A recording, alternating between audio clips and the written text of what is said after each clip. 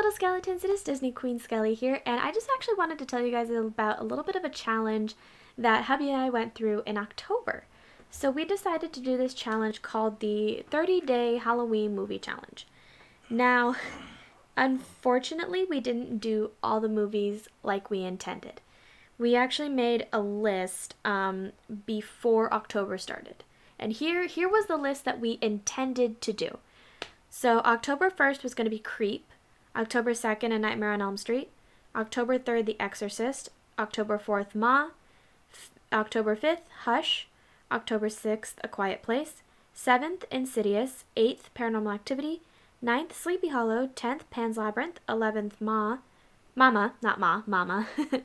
12th, Get Out, 13th, Cloverfield, 14th, Us, 15th, 10 Cloverfield Lane, 16th, The Gift, 17th, Crimson Peak, 18th, VHS, 19th, Crawl, 20th, 47 Meters Down Uncaged, 21st, Terrifier, 22nd, Friday the 13th, 23rd, Trick or Treat, 24th, Child's Play 2019, 25th, Scream, 26th, Frankenstein, 27th, Cam, 28th, Silence of the Lambs, 29th, Annabelle Comes Home, 30th, Hellraiser, and 31st, Halloween. Let me tell you guys how this was initially supposed to go. So my plan was to film little snippets each night of us, like, after watching the movie, to figure out how we felt about the movie and then posting it on November 1st. That didn't happen. I actually ended up filming the first 3 nights, but after that, a lot happened in October, so much to the point that we just completely forgot about it. Like, literally, we had our anniversary, we had a Halloween party to plan for, and I think we had a couple other things that we were doing as well. And I think that included the Taste of Halloween that we did, and oh my god, it was just absolutely nuts. And I mean, it's not to say it wasn't like fun trying to watch horror movies every night, but unfortunately the nights we forgot, we would try to make up for the next day. And it started to pile up. It would be 2 movies and 3 movies and 4 movies, and we were like, you know what? If we watch them, we watch them. If we don't, we don't. And we only ended up watching, I think, the first, like, 18, 17 days. I'll tell you the movies we actually ended up watching. We ended up watching Creep, A Nightmare on Elm Street, The Exorcist, Ma, Hush, A Quiet Place, Insidious, Paranormal Activity, Sleepy Hollow, Pan's Labyrinth, Mama, Get Out, Cloverfield, Us, 10 Cloverfield Lane, The Gift, Crimson Peak, VHS, Crawl, 47 Meters Down Uncaged, and Terrifier. That is literally all we watched. We watched 21 movies out of the 31 movies we were supposed to watch. Now, granted, I actually have seen a couple of these movies already. Some I actually haven't seen. However, I feel like even though I wasn't able to get the video that I wanted out for you guys, I still want to talk to you guys about the movies that we did watch, and I do remember all of them. So we're going to start with Creep. To give you a brief summary of Creep before, like, without giving any spoilers, it's basically about this guy who works in, like, the filming industry, like the video industry, and this rando calls him up and says, hey, I'll pay you $1,000 if you just film me for a day. And so he films him for a day. And it ends up taking a completely wrong turn that you could kind of see from the beginning, but then once it kind of dives in a bit further, you're just like, I feel extremely uncomfortable. And mind you, I'll say this, every odd number was hubby's choice, every even number was my choice. And I will say, Creep, I'll never watch it again. And lo and behold, they actually made a sequel that's on Netflix that I will not partake in watching. Hubby can watch that all he wants. That is totally not going to be my thing. A Nightmare on Elm Street, I actually hate to admit it, though I am a huge Freddy Krueger fan, I hadn't seen the movie all the way through until that day. And I will say I loved it. I loved every minute of it. I loved seeing Johnny Depp in that movie. It made me, like, super happy. And I will say, just every time Freddy popped up, I absolutely adored those scenes. And in fact, I could quote some of those scenes because I've watched movies that, or I've watched, like, videos on YouTube that have those iconic scenes, like when Freddy says, "This is God," and he, like, slashes himself or whatever. Or no, he doesn't slash himself then. He just says, "This is God," and he just starts running after the chick. Hubby and I quoted that, and we quoted a bunch of it, and it still gave me chills. Like, I was kind of like, get him, Freddy, get him. Screw the kids. I want Freddy to win. The Exorcist is a movie I have seen 20 times over. I love The Exorcist. I know it is supposed to be a very freaky movie. I know it's still considered one of the scariest movies ever made. And I will admit that, you know, it being one of the scariest movies ever made, in, like, I think it was made in 1973 or something like that, watching it today, doesn't seem, at least in my opinion, as intense as it probably would have been back then. Now, not to say the movie isn't still scary. Hubby knows someone in hubby's life is actually very afraid of that movie. And I personally don't blame that person because this movie can be terrifying if placed in front of the right person. Ma was a movie that hubby and I actually wanted to catch in theaters, but we completely forgot about it. Now, I personally love Octavia Spencer. I've seen her in a lot of movies, and she's a very, very well-rounded actress. Now, seeing her in a horror movie was definitely different. Ma is about these kids who end up befriending this older woman and end up partying in her house. Now, someone who I didn't know was in this, I used to watch a show called Girl Meets World, which is a spin-off of the show Boy Meets World. And Boy Meets World was about these kids going through life in high school, getting advice on, I think their teacher gave them advice or whatever and try to make their lives just a little bit better. And then Girl Meets World was the spin-off where, if you haven't seen Boy Meets World, I am so sorry, Topanga and I forget the guy's name, but they got married and had a kid, and now the main character is teaching at the same school that he was taught at, and now his daughter's there with her best friend, and they have a friend named Farkle, who I believe somewhere in the series got diagnosed with something. I don't remember if it was ADHD, high functioning autism, Asperger's, I don't remember, but he got diagnosed with something. Well, the kid who played Farkle is actually in this movie, and I was looking at him like, you're so big. Ugh, I remember watching these kids and they were that big. But overall, Ma was a very, very good movie. We actually bought the DVD and I am so glad that we did. I personally wish I could have seen that in theaters given all the stuff that was going on. And not to mention, this movie did make me feel uncomfortable, but it wasn't as bad as Creep. That's why I loved it as much as I did. Hush is a movie I have actually seen a couple times already.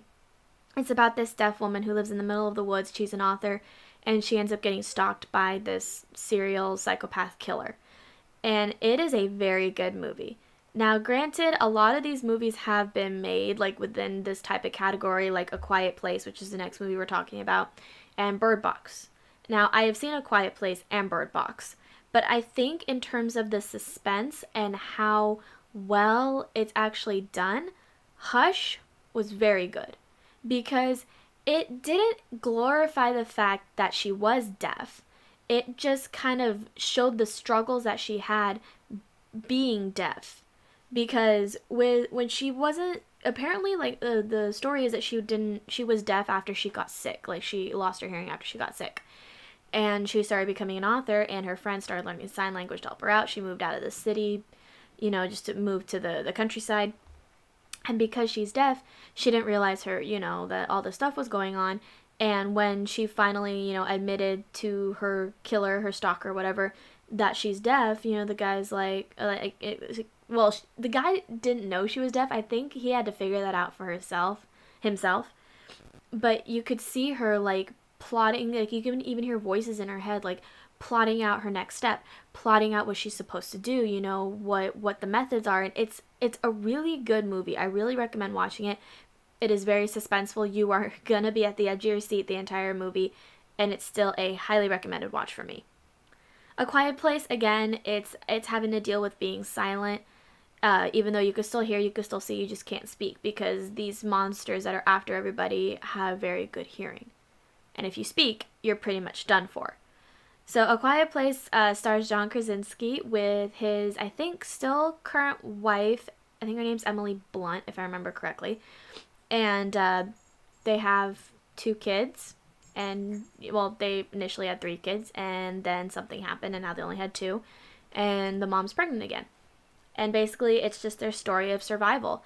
It's a really good movie. It's still one I wish I had seen in theaters. It was one that I didn't see in theaters, and I regret that to this day. I know the second movie was supposed to come out. Hubby and I were supposed to see a double feature, but again, like you guys know, it just didn't happen. But still, I own the movie. I love it. And actually, I kind of have a funny story. So, my mom works during the nights, so she's awake during the day. And there was one day we were watching the movie out in the living room, and we were about halfway through. And granted, there's not a lot of speaking, there's not a lot of loud noises. Well, sometimes there is, but this movie is a very quiet movie. And she comes out and she goes, can you guys just turn that down? And we're like, turn down A Quiet Place, even though it's generally still quiet. I don't know, it just kind of makes me laugh. Insidious is a movie I have seen so many times over. I love the Insidious movie. It has a scene in there that still I can't look at to this day. It traumatized me when I was like 17 years old. So you guys could probably guess which scene that is. If not, it's the scene where the lipstick face demon comes up behind the guy right there. It just always freaked me out, but I still love the story plot nonetheless, and I love the Insidious franchise. It is definitely one that I continue watching. I will continue to watch to this day, and I really hope I can own the series eventually in the future. Paranormal Activity, the first one, because hubby refuses to acknowledge all the other movies after that. I personally love the Paranormal Activity series. It's one that, it's raw, and I mean, I don't know really how to explain it. It was my first ever found footage movie, Paranormal Activity, other than, I think after that came the Blair Witch Project. But in terms of found footage, I really do like this movie because there is a story there. And you can't get it all in the first movie. Now, yes, I understand. Like, the movies after that aren't exactly the best, but it still tries to, sum up the story as best as it can. And I'm sure if you pay attention and you take away the fact that it's bad acting and bad storytelling, I'm sure you could find a story somewhere in there. Sleepy Hollow. You guys know Sleepy Hollow is probably going to be on this list. I am a huge Burton fan, as you guys know. And Sleepy Hollow is a movie I have owned since I was about, I want to say, 14 years old. Sleepy Hollow is, as you guessed, the story of Ichabod Crane and the Headless Horseman. And Ichabod Crane is played by Johnny Depp. Now, I didn't realize that his love interest was played by the girl who played Wednesday Addams, and during the movie, she was 19. Johnny was in his 30s, and I was like, this is so wrong. But, I mean, they never kiss. At most, she kisses his cheek. That's pretty much it. It is a comedy horror, if I say so myself. There's a lot of funniness in the movie. There is a lot of jump scares. There's a lot of, there's a lot in there that's going on. But it is still a very good horror movie, and I'm actually really glad that hubby picked this one because it is one that I've neglected a lot since then, and I really regret not watching it more. So I think now that I've kind of found now that I've kind of rekindled with it and found more of a passion for Burton and his movies, I definitely want to go back and start rewatching those movies more than I already have. Pan's Labyrinth, that is a personal favorite movie of mine. That was my first ever Guillermo del Toro movie, and I watched it when I was about 10 years old with a friend of mine. Now, I know 10-year-olds probably should not be watching that movie, but in a way, it's magical. It's really magical and mystical. At the same time, it is scary. And one of the creatures that scares the crap out of hubby in that movie is actually one of my favorite creatures in that movie. It's the pale man with the hands in his eyes. That's my favorite character in the movie. My favorite monster, I should say. And the fawn in the movie is absolutely, I think he's cool and he looks cool. Now, granted, Pan's Labyrinth is a Spanish movie. It is all in Spanish, so you do have to read subtitles. But I say even if you have to read subtitles, it is so worth it because that movie is told so beautifully. The story is gory, sad, happy, gruesome. It's everything that Guillermo del Toro is, and I'm so happy that I made that choice to put the movie on there, especially because I found the lullaby again, and I actually downloaded it on my phone so I could hear it and listen to it. Mama is a personal favorite movie of both mine and hubby's. And the reason why is because we don't root for the people, we root for the monster. Because Mama is about these two girls who get stranded in a cabin after their dad, he ends up killing the mom, and he's about to kill his daughters, but Mama grabs him and kills him before he could take the kids. Now, granted, there is a reason for this, but if you want to know that reason, I highly recommend watching the movie for yourself and really looking at the monster's point of view rather than the people in the story. Because, granted, you do feel bad for the two girls, but you also can see the point of view of the monster and why she is doing what she's doing. And the person who actually played Mama also plays the jangling man in Scary Stories to Tell in the Dark. I learned that from Dead Meat. Get Out is a very, very good movie. The first movie that Jordan Peele ever directed. Now, the first movie I ever saw from him was Us, which was still a beautiful movie. I have a funny story to tell you guys about that. But I didn't see Get Out until we actually ended up renting it, I think about a year or two ago. Well, like, I think it was like the year after it came out. I rented it and I watched it and I absolutely loved it. It's different and it definitely takes more than one watching to really figure out what the hell is going on in that movie. And it's not to say that the story was told badly. It was told great. It's almost a case of like, you don't catch these things until you rewatch it. You know what I mean? I mean, that's always the case with, like, some types of movies. Like, you end up watching a movie and you're like, oh, I get it. And then you go back and watch it again. You're like, ooh, I didn't see that detail, or I didn't understand that detail, and now I understand it after rewatching it.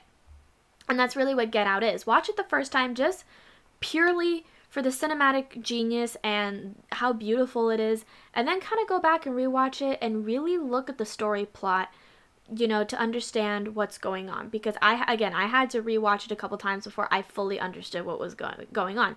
And even when we watched it back in October, I still was finding things that I didn't even know were there. And I think that's the beauty of these kinds of movies, where you can go back and watch it and there's still something new to discover. Cloverfield was new for me. I did not know that was a found footage movie, and it was actually very, very good.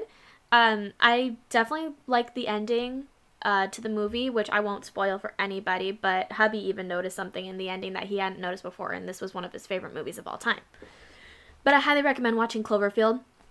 That is a very, very good movie. It's definitely really good found footage. Us is another Jordan Peele movie, and it's about this girl who and her family who end up meeting doubles of themselves and are trying to kill, and the doubles are trying to kill them in order to, you know, live their life up on the surface.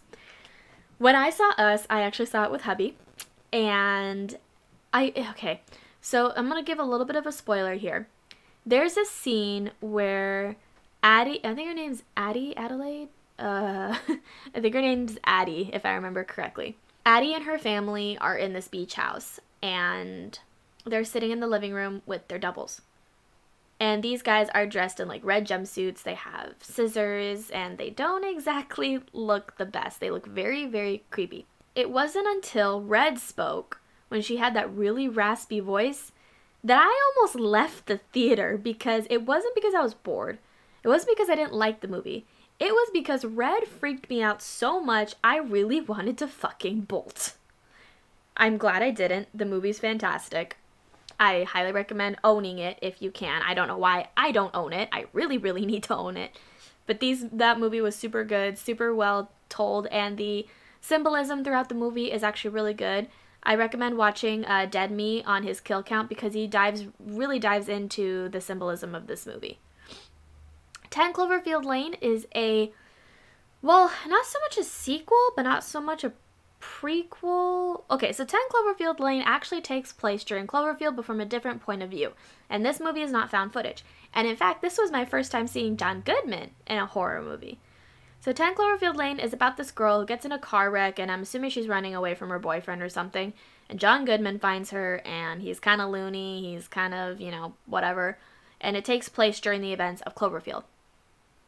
I will admit, I think I prefer the original Cloverfield to 10 Cloverfield Lane, and I know there's a movie called Cloverfield Paradox, which apparently we are not allowed to speak of. So yeah, I really love 10 Cloverfield Lane. It definitely showed how paranoid people can be in situations like that, and, you know, I think in the end, if I were to say, watching that whole movie, John Goodman had the right idea. I just don't think he executed. Well, I mean, it's not to say that he didn't execute the character. The character is really good. The character, in terms of the story, was right all along. Like, in watching the ending, John Goodman's character was right all along. And I definitely think if things had gone his way, we wouldn't have had the ending that we had. And we definitely wouldn't have had the movie that we had. The Gift is another movie I have seen multiple times over, and it is actually a very, very good movie. The Gift is about this couple who moves into a very nice house, I believe in Los Angeles or something, or not Los Angeles, but they moved to a really nice city. And the one of the main characters is actually the voice of Nick Wilde, which I didn't know until hubby told me.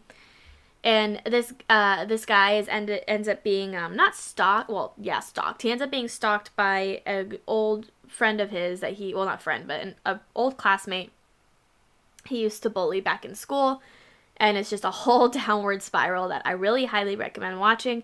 Leaves you on the edge of your seat. You don't know who to feel bad for. You don't know who to root for. And especially with the twist at the end, that still leaves me confused to this day because it's still never confirmed. The twist is never confirmed in the movie, but you can make that decision up for yourself. Very good movie. Highly recommend watching it.